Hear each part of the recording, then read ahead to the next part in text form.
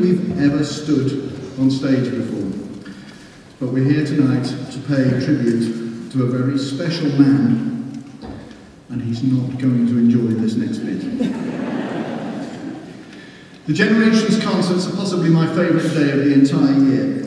They come right at the end of the year, at a time when our most experienced, perhaps most able students are leaving us to go on to glittering careers at college and university, and people wonder whether things will ever be quite the same again. And then we do these two concerts, and we realise that the talent and the depth of experience coming up behind them is really something quite special, and the future is going to be just fine. But it's true to say that absolutely everything you've seen and heard today, throughout the year, and throughout the entire involvement of your time with the Music and Performing Arts Trust, has happened because of the vision, the determination and the leadership of one man, Peter Dunkley.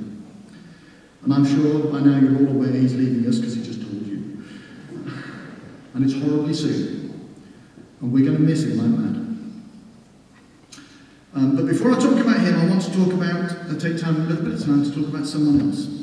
It's often said that behind every successful man, there's an amazing woman, and the Dunkleys are no exception.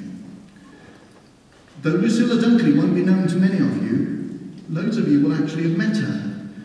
She's the lady that's huddled in a coat, sitting in the drafty foyer of Cripps Hall, checking people in for the National Festival, while the rest of us is quite happily inside on the stage in the warm. Lucilla sits freezing in the entrance hall. She's played a very quiet and supporting role in the background, allowing Peter to do what he has done, but we know that she is his rock and his support. We're going to miss her every bit as much as we miss him. We thank her very dearly for the loan of her husband for 23 years.